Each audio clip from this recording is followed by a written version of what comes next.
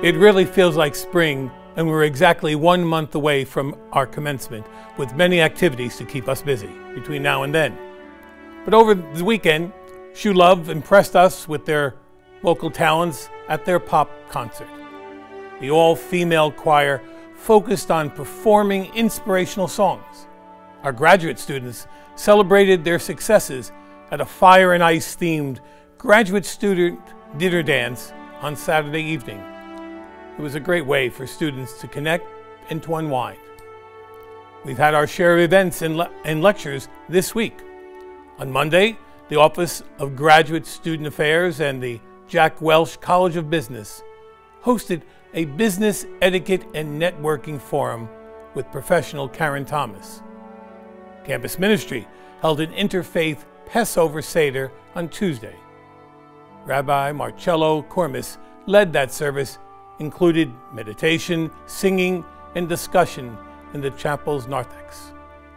As part of the Center for Healthcare Education inaugural year lecture series, guest speaker Ann Spenard talked about advanced care planning on Wednesday. We also welcomed Reverend Mark Bosco of Georgetown University on Wednesday, who gave a lecture on building up the Catholic intellectual tradition. Thank you all to our guests who enlightened us and provided us with much to think about. I'm excited to attend the theater arts production of In the Heights tonight at the Edgerton. This is a main stage performance for the semester, and this weekend is your one and only chance to see it. I'm proud of these students for their work on the play and their dedication to charity. A portion of the ticket proceeds will go towards Puerto Rican hurricane relief. The group is also trying to raise $10,000 for relief efforts.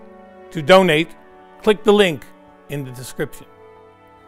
Congratulations to members of the Women's Figure Skating Club who qualified to compete in the Figure Skating National Championships. The group is headed to Denver, and the competitions will take place over the weekend. Good luck to our team. Math professor Bernadette Boyle trained hard all winter and spring, running in the rain and cold, for her role representing Shoe in the Boston Marathon on Monday. She has been raising money for student scholarships, but is still short of her $10,000 goal. Click the link in the description to donate. We'll be rooting for you, Bernadette.